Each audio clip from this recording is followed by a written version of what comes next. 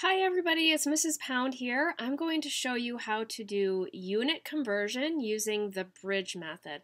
Now this is a little different than the way your book shows how to do unit conversion, but I'm showing you this method because this is the method that I will use if you take chemistry and physics from me.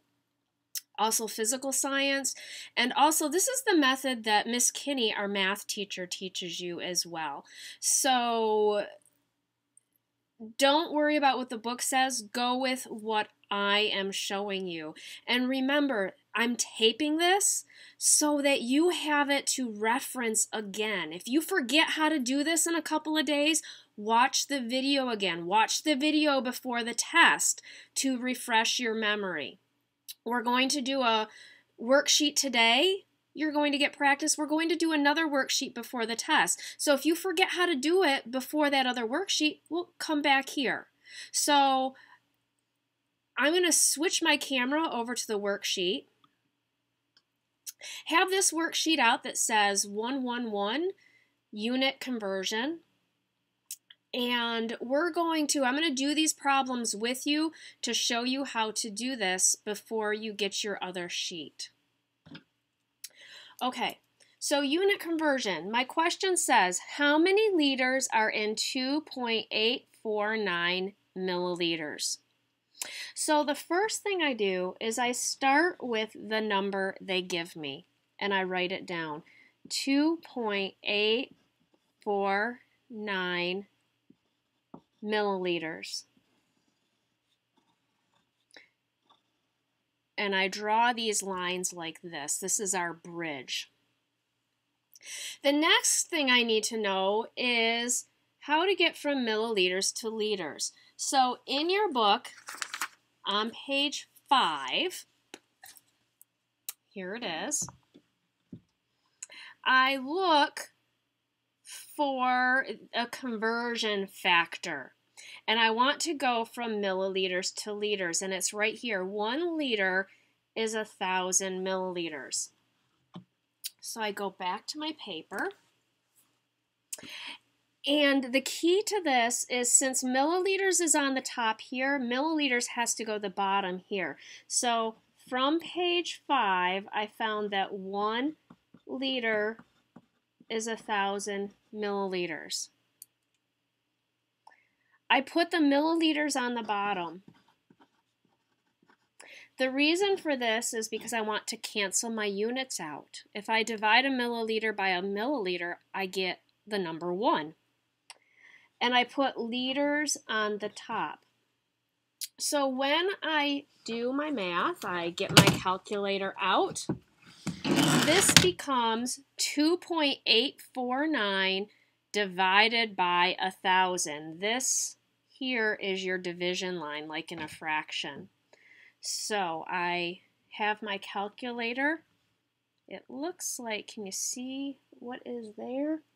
2.849 divided by 1,000 equals 0.002849.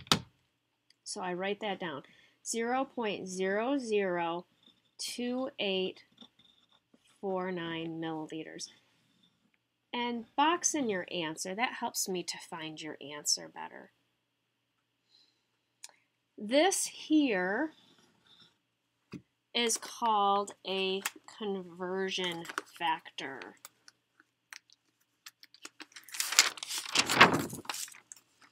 This is my conversion factor.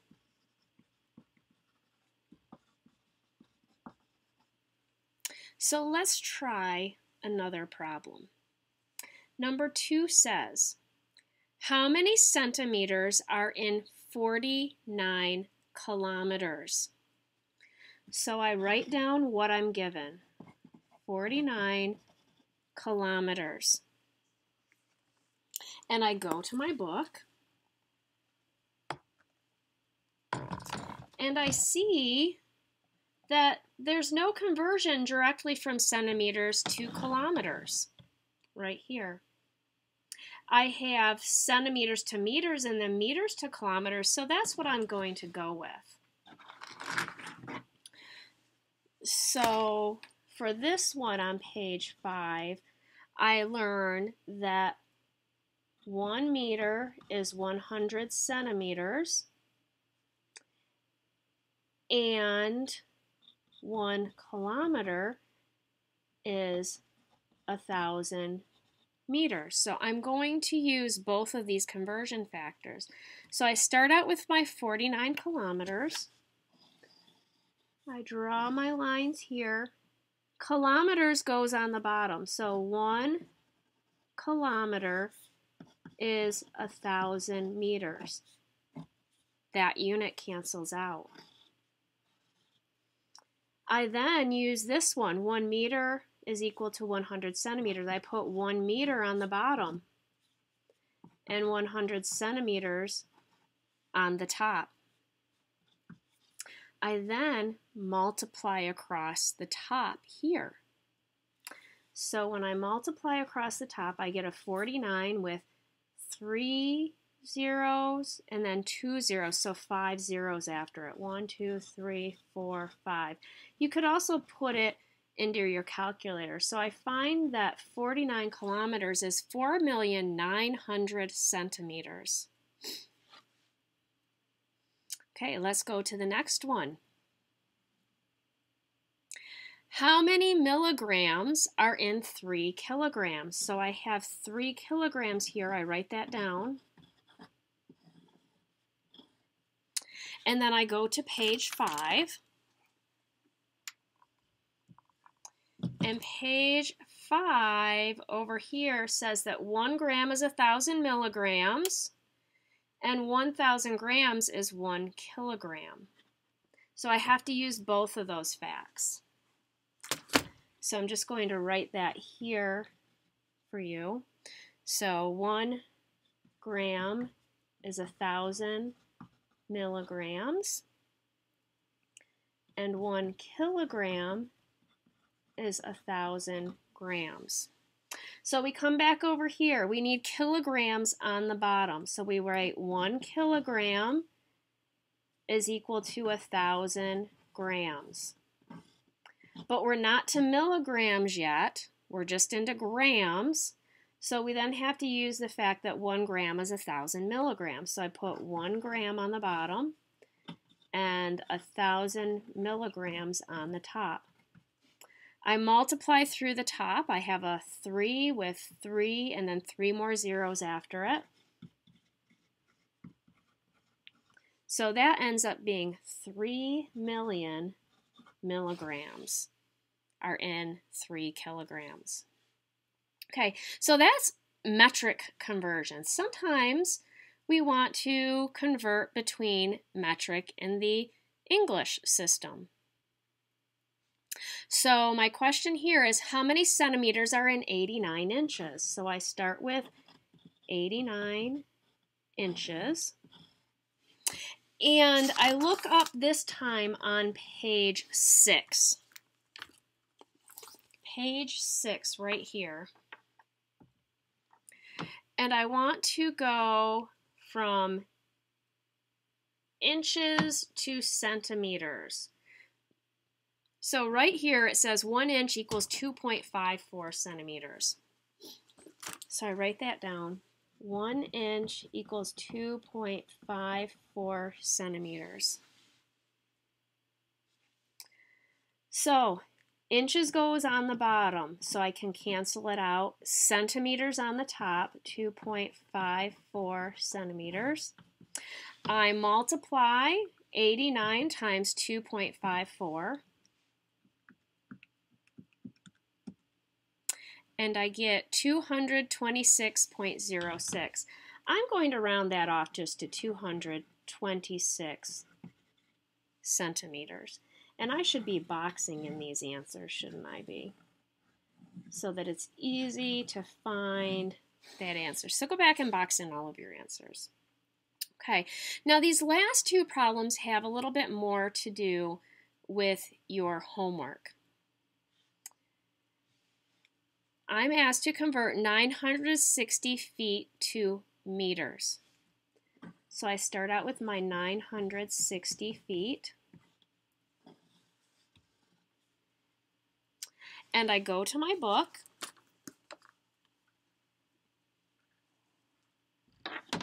And I see that 1 foot is 0.3048 meters, or 1 meter is 3.28 feet. I kind of like this one better, so I'm going to use that. You could use either, but I'm going to use 1 meter equals 3.28 feet.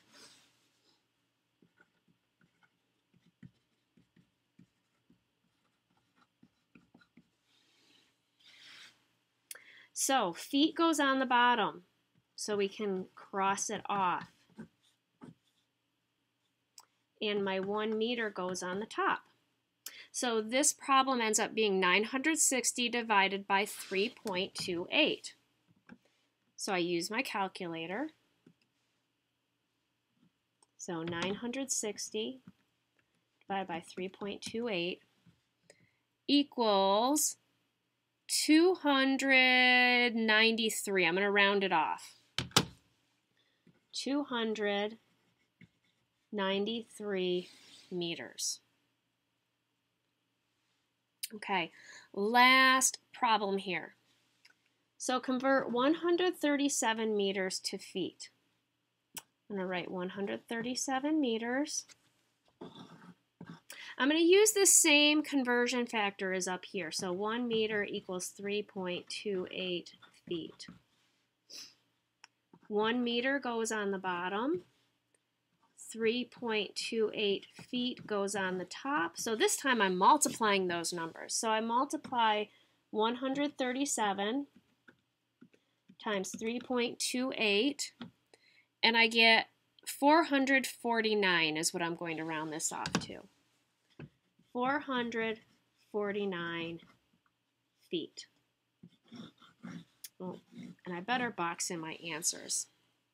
Okay, so that is how to do the conversions.